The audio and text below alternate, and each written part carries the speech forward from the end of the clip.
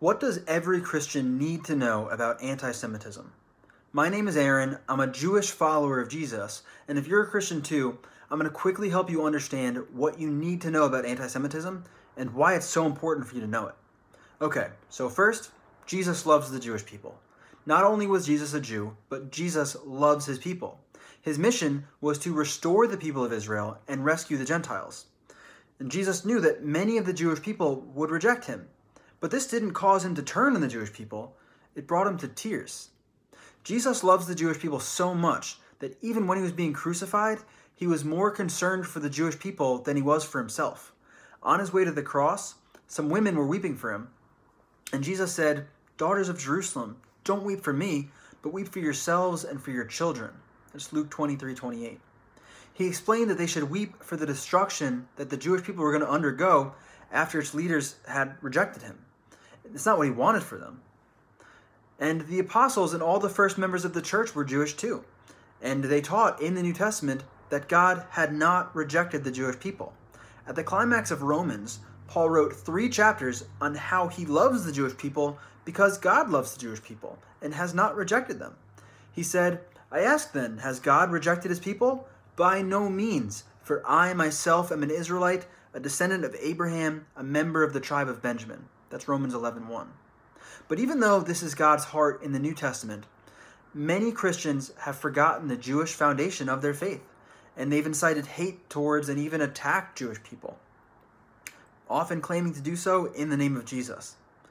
Now, I used to think if someone's really saved, if they're really a Christian, then they can't do something like that. But it's not so simple, unfortunately.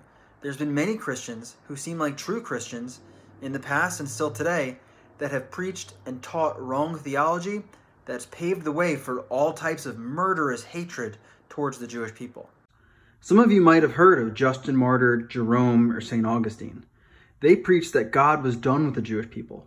Jerome called them serpents, and Augustine called them Christ killers. And there are other towering Christian figures that you might not have heard of, but are some of the most significant people in the early church, like Chrysostom, Hippolytus, and Origen of Alexandria.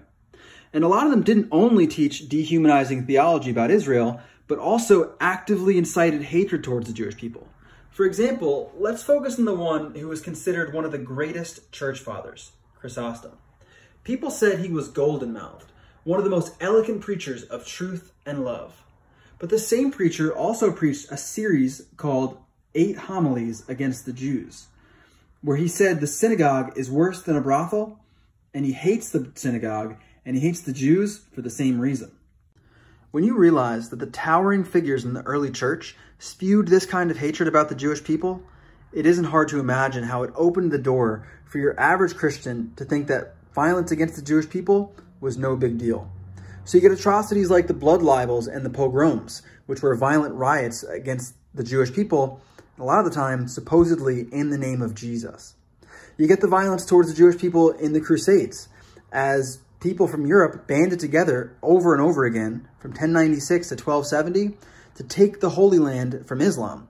And these so-called Christians also turned their violence towards Jewish people when they noticed, hey, there's religious outsiders we can kill only one town over. One crusade slogan went, "Kill a Jew, save your soul." And you don't just get the blood libels and the pogroms and the crusades, you get the expulsions across Europe, and then the Spanish Inquisition, where Jews were forced to either convert to Christianity, leave, or die.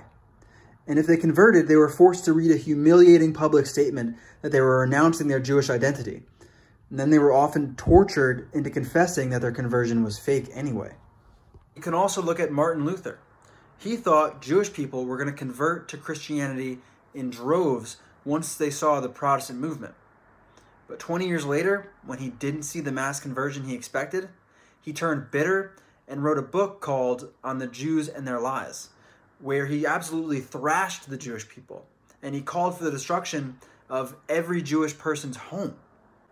And only a couple hundred years later, in Martin Luther's home country, Germany, Hitler used Martin Luther's book On the Jews and Their Lies to justify what he did in the Holocaust. Now, the Holocaust was, of course, anti-Christian. It's about the closest thing to hell and about the farthest thing away from what Jesus wants. But you should see and grieve the fact that true Christians who had been dehumanizing Jewish people with wrong theology and hatred paved the way for many of the blood libels, many of the pogroms, and even the Holocaust. You should be able to see why many Jewish people really think Jesus is anti-Jewish. There's a Catholic scholar named Edward Flannery who said, "Those pages of history Jews have committed to memory are the very ones that have been torn from Christian history books." He's right. Many Jewish people think Jesus is responsible for a 2,000-year legacy of hatred and persecution towards the Jewish people. I've had friends ask me with tears in their eyes, "How could you willingly join a group that is responsible for killing so many of our people?" Today, there are about 250,000 Jewish people like me who believe in Jesus, more than there's ever been. But that's out of the 15 million Jewish people in the world, so only about 2% of Jewish people believe in Jesus. That means Jesus' people, the people who were the founding members of the church and even welcomed in the Gentiles, are today an unreached people group because we've been neglecting them and even attacking them for the past 2,000 years. So why should Jew hatred matter to you? Because as Christians, we are Jesus' representatives, and his name is being denigrated by how Christians speak and act towards Jewish people. And because Jew hatred has been rising, and you, the church, as the body of Messiah, should stand with the Jewish people. Paul said the church is like a body, the body of Messiah. And he said the Messiah's body is made up of two parts, Jewish and Gentile believers of Jesus. And he said if one member suffers, all suffer together. So the body of Messiah is not healthy as long as Jewish people are neglected. But like an autoimmune disease where the body fights off healthy cells, the church has neglected and attacked the Jewish people.